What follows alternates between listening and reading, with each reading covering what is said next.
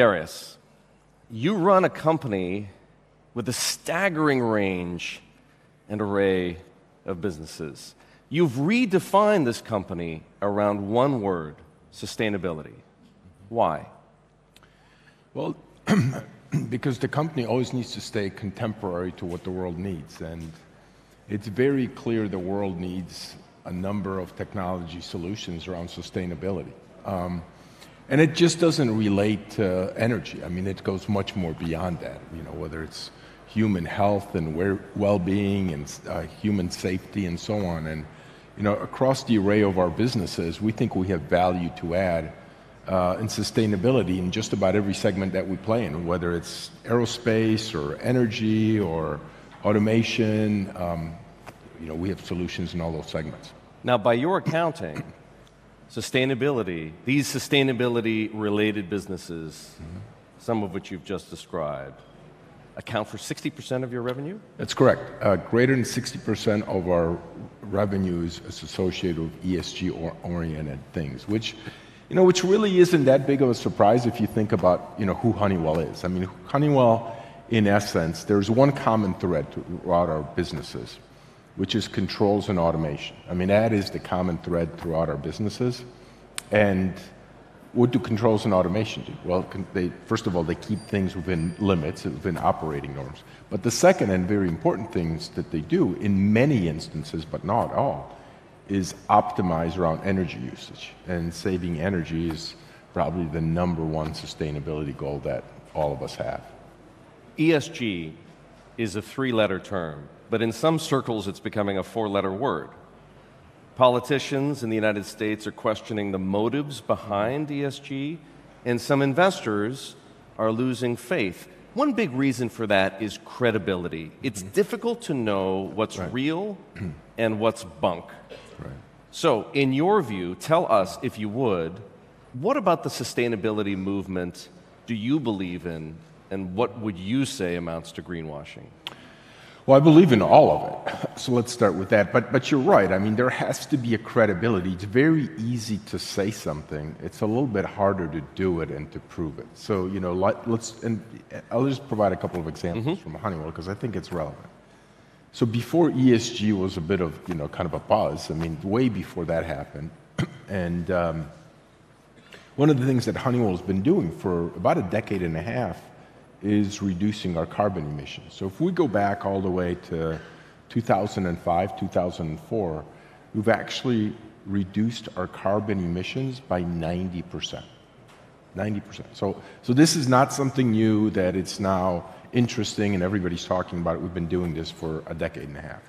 On top of that, we've made a commitment to be carbon neutral by 2035. But that's also, I don't think, sufficient because that's far enough that I can't be held accountable for it.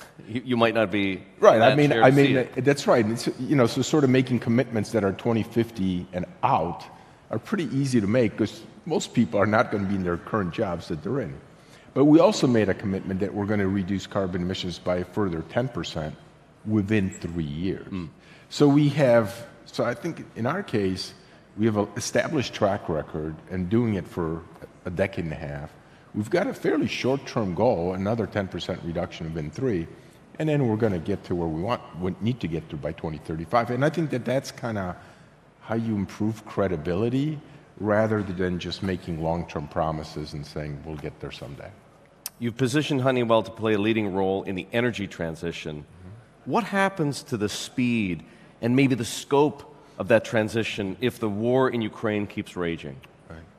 Well, we all want to get to sources of sustainable energy tomorrow. I mean, I think if we could all flip a switch, wave a magic wand, one of those kinds of things, that we'd all love to be there tomorrow. But the reality is we can't be there tomorrow. And the reality is the world is energy short. There's been some events that occurred. There's a Ukraine-Russia war that frankly exacerbated the problem. Whether we look at North America or whether we look at Western Europe, we are clearly energy short. And in the short term, we need hydrocarbons. We frankly need hydrocarbons to fill that energy gap so that we don't cause economic hardship. Now, medium to long term, we do have to start making that transition to sustainable sources of energy. And the way Honeywell thinks about this is, we kind of play on both ends of this spectrum. Number one is we certainly want to continue to help our current customers who are in the oil and gas sector in their, what we call, classic areas, and help them get more carbons out of the ground and transmit them and process them, and that's certainly part of our business. But another big part of our business is also sustainability technology solutions, because Honeywell has just about every relevant technology that's going to be important for the future. So whether it's green fuels, whether it's plastics recycling, whether it's hydrogen-oriented technologies, carbon capture, battery storage, these are all technologies that are either well developed, and we have today, or we're fairly advanced in the development. So, we want to play on both sides of the spectrum and really lead that transition effort. Nukes are back on the table, especially in Europe. Honeywell owns the only domestic uranium UF6 conversion facility in the United States. Now that this nuclear fuel supply chain is in question, because so much of that comes out of Russia, would you consider making a bigger bet on the nuclear industry? Well, I think that's to be determined because, frankly, there was a lot of capacity in that conversion. Now we're left with the only facility that's there in the U.S. So, I think we have to take a look at what the economics are, what level of commitment there is to nuclear energy. We all know that nuclear energy has some pluses in terms of, but it also has some minuses. And I think we have to see really where things evolve. And at this point, it's too early to tell. Too early. Darius, everyone is waiting for the economic shoe to drop. Do you feel like there's a recession coming? Well, if I had to sort of give you my best, somewhat educated guess, I would say that it's likely. Well, you must have some visibility into the future, right? You have an order book. It's been very positive. Yeah, I would say our order book is very positive. And we have two sets of businesses. Those being long cycle, which is energy and aerospace. And I would say that those continue to do extraordinarily well. And we have record backlogs, and that it continues to be a very robust market. And we have some short cycle businesses, which are also doing relatively well, and the orders rate are growing. But we are starting to see some level of, I would say, flattening of some of the growth. Not in any dramatic way, and not in a way which would cause me to take actions in terms of costs and things of that nature, because I think the markets overall are very positive. But when I look at the set of facts out there, which is the Fed's tightening probably quicker than most people anticipated. We've got a lot of the stimulus that's been fed into the economy is kind of wearing off. We have supply chain challenges, we have inflation, and that's a lot of things to navigate to try to avoid a recession. Now, I'm not a pessimist because I think if we do have a recession, I think it would be a relatively mild one.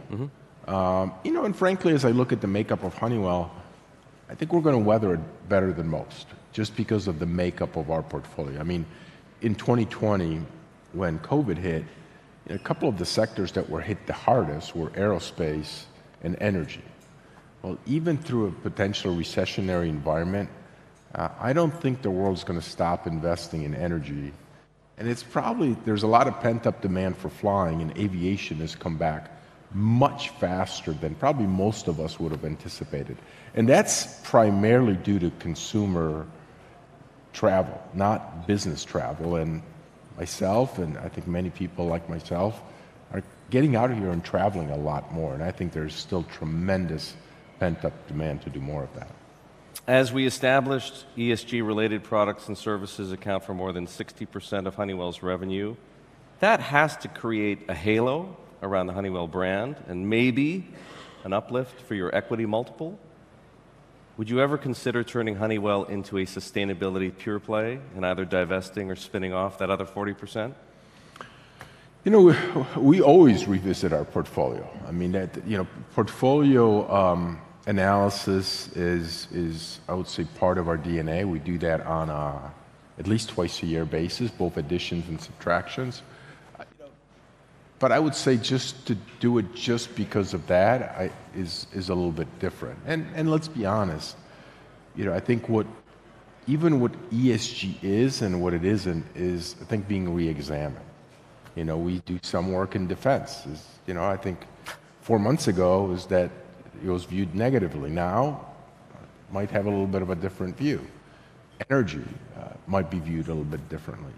Even UF6, you mentioned that in your prior question. Even that has a little bit of. So as you look at this, I think you can chase things that might have a certain prism one day, and might have a little bit of a different prism tomorrow. So, we look at the portfolio, and ESG certainly is a filter. We look through it, but there are many others that we look at as well. Darius, it's been such a pleasure talking to you here at the Qatar Economic Forum. Thank you very much. Thank you.